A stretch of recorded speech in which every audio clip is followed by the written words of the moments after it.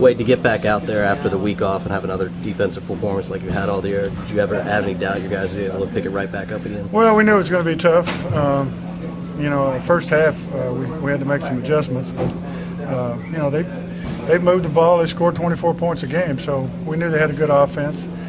But I thought our guys really played good in the red zone.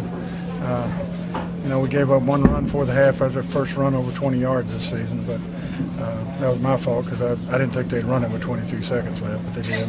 And the guy made a big play. So, you have to be pleased overall. Where do you guys went mostly with your base rather than what a lot of tight teams try to do and spread out against them? Yeah, we knew they were going to spread out. We wanted to give them a different look than what they had seen, and we didn't want to let them run the football. They're averaging 150 yards a game rushing. Like I said, 24 points a game. We felt like if you let those backs get the ball and get going with it. Now, they tried to run a lot of screens, but to get them the ball, but we had to stop the running game. I thought we did that. What kind of a feeling is it, though, to give up threes and once again no touchdown for your D? Yeah, I mean that's those are big plays in the red zone. They can change the course of the game. Certainly, we get 21 and they got 9. Both teams were down there 3 times. All righty, Connor Barwin makes a play, and also your rookie. What does that do for the interior guys when the outside men put that pressure on a quarterback? Yeah, we had a lot of hits on the quarterback. I'm sure he's going to be sore. I thought we put good pressure on the guy. The guy played. I thought he played really tough. We finally wore him down the second half.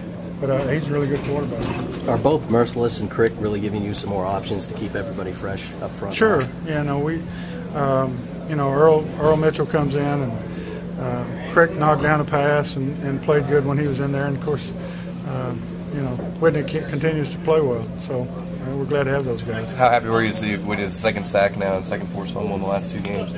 Yeah, he's got a knack for sacks. I mean, he led the nation in sacks, and then he also led the nation in caused fumbles. So we see why both those things. He led the nation. He emulated it here too. So that's great. Wade, you pitched the shutout in the second half with the 3 red zone stops. So that frustrates an offense. Probably gets them pressed a little, right?